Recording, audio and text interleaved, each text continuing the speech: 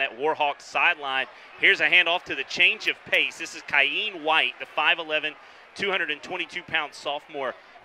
Hankins calls for it. Good snap from Mills off the foot of Schoenfield, and what a weapon this guy is. Boy, a beautiful job on the 42-yard field goal. 32 yards does Tez Parks. He stays in the game here on 3rd and goal from the 5. Abraham looking to throw. He will, and that's caught. That's Quez Watkins, who's got it for the 5-yard touchdown reception to put the Golden Eagles back on top, set 16-14 with the extra point try coming here, Jeff.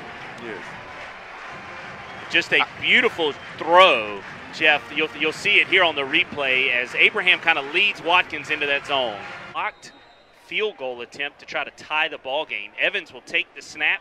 He's going to leave it into a new tailback who is broken free into the open for Louisiana Monroe. That is number 23, Bobby Newton, as he's listed as a wide receiver. Actually, check that, 33. That's 33. That's Austin Vaughn, the running back, 21-17. And here's the Austin Vaughn run that set it all up, Jeff. You're right. Picasso saves a touchdown right there. So a 55-yard run by Austin Vaughn. Evans dives inside the 5-yard line. Evans play action fake, throws it. Marcus Green's got it.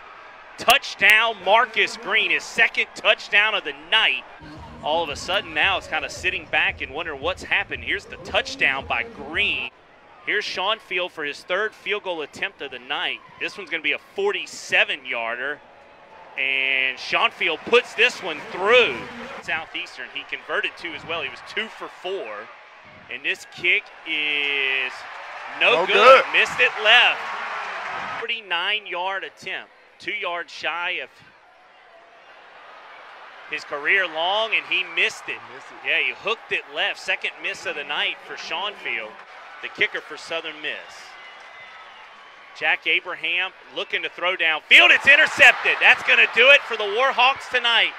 He's got it in the middle of the field, and that's Cortez Cisco Jr. He's loose at the 20-yard line. He'll be brought down by Tez Parks as Cisco Jr. You'll see it right here. He drops from the linebacker spot and goes right underneath Jones. Right. He read the quarterback all the way. He read Abraham all the way.